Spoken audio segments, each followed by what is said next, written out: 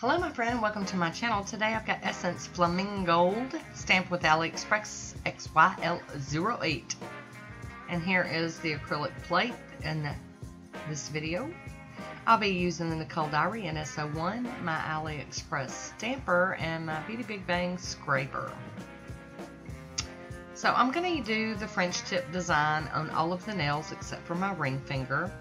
I'm going to go ahead and just fess up. This was not my favorite manicure ever. It wasn't bad. I wore it for 3 or 4 days. But it just, I don't know if it was the images I used or the stamping polish, the colors. I don't know. It wasn't speaking to me. You know how sometimes that's just the way it is. There's nothing wrong with it. It's not like it's bad. So there we go. We got the first little French tip done. And we're going to just bounce on and do some more. I do like the French tip designs, and I think they even look good on short nails. It's just, I don't know. This one, maybe I should have went with more of a lacy look and maybe an off-white instead of a stark white. But, you know, live and learn. And here we go with some living and learning. One of those did not stick. Look at that. So we're going to use the sticky base coat from Pro FX. I'm going to scrape most of it off and just put a very, very thin layer on just the spot I need. I'm going to try to line this up and stick it on. There we go. Pretty good.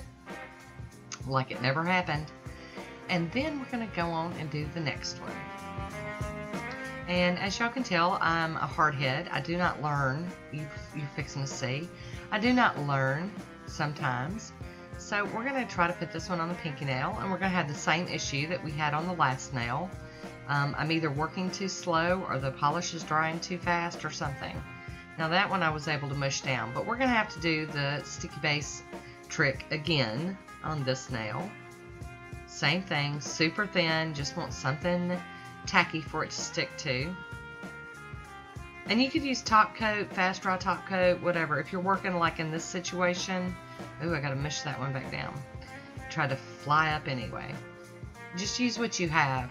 You don't have to run out and buy special things. At some point, all clear coats are sticky. You don't want to glob it on there though, and you know, have stuff sliding around. But you know, if you put a super just barely coat that nail with it, it should work. I have used regular top coat before, so I'm going to use a piece of tape to get up this excess. It's coming up extremely nice today. Look at this, just like perfect. This is how you want it to work every time. So there we go, got that done. Yes, yes.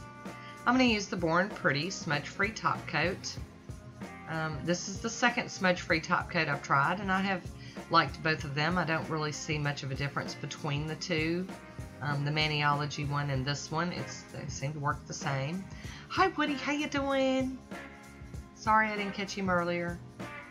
Now I'm going to top everything off with some Seche Vite and finish this one up. Just gliding that top coat on there. I'm not having to worry about it smearing because I've used the smudge-free top coat underneath. So there we go. We'll cap that free edge. I have a swatch photo coming up very soon. I hope you enjoyed this one. I would love to hear your thoughts on it. Leave me a comment down below. Let me know what you think. I want to thank you for watching, and until next time, be good to yourself. Talk to you soon.